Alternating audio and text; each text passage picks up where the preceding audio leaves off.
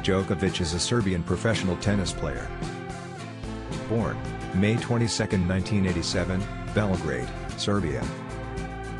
You have to consistently be successful to be one of the top players in the world, and everything is possible in life. I am fast and very powerful on the court, so this is what matters. I always try to have something that keeps my mind relaxed, keeps my mind a little bit off tennis. Tennis players were always playing in center courts that feel like arenas. And when we get on the court and the crowd cheers your name or salutes you, it's like you're a gladiator in the arena. And everyone is cheering, and you're fighting, you're screaming, during your strokes, it feels like you're an animal, fighting for your life. I stopped thinking too much about what could happen and relied on my physical and mental strength to play the right shots at the right time.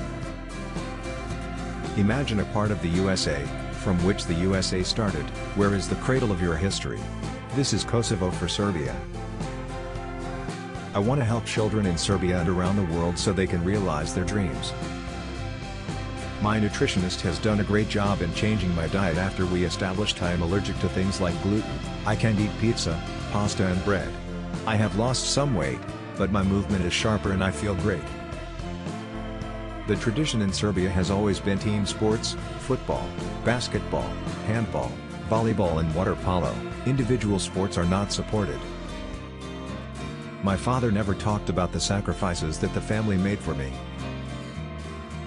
Building a solid foundation in the early years of a child's life will not only help him or her reach their full potential but will also result in better societies as a whole.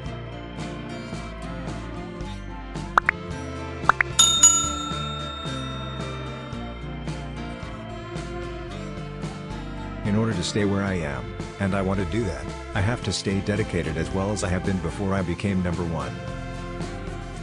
But, it's because we have a harder way to succeed in life as Serbs because of the past that we had and because of the history that we had.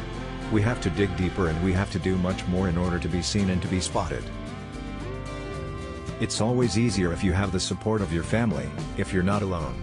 I came from a country that has been through a lot of troubles in the last 20 to 30 years, but we have been through them together. I don't think there has been enough communication between the players and the tournaments. In one sense it's just as much the players' fault.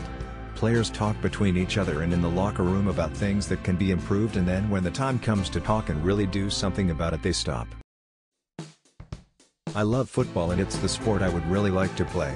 I've said on national television here that I would really love to play for one of our football clubs when I finished my tennis career.